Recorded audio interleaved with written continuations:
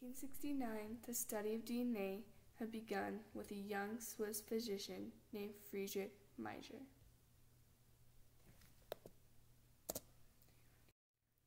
Friedrich Miescher was born August 13, 1844, in Basel, Switzerland.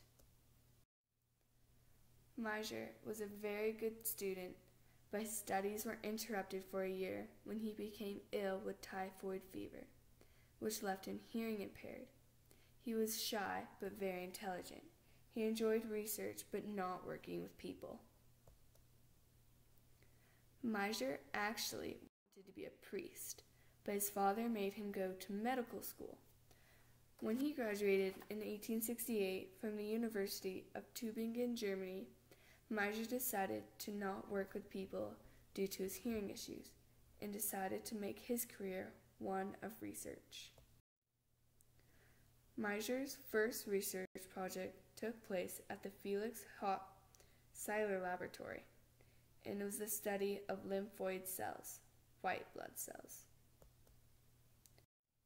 These cells are not easy to get from the lymph glands, but they were found in great quantities in the pus from infections.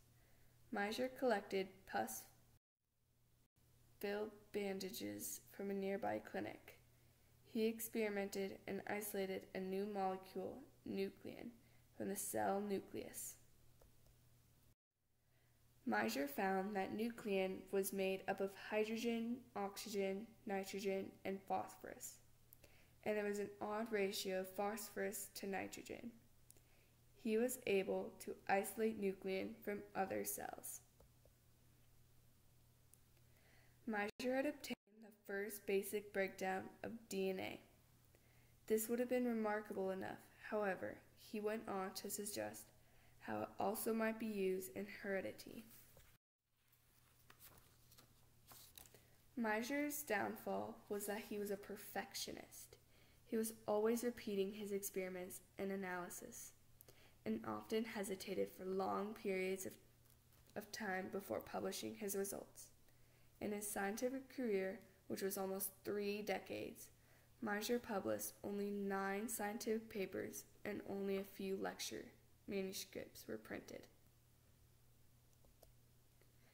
Miescher's results and ideas have been passed down through letters he wrote to friends and colleagues.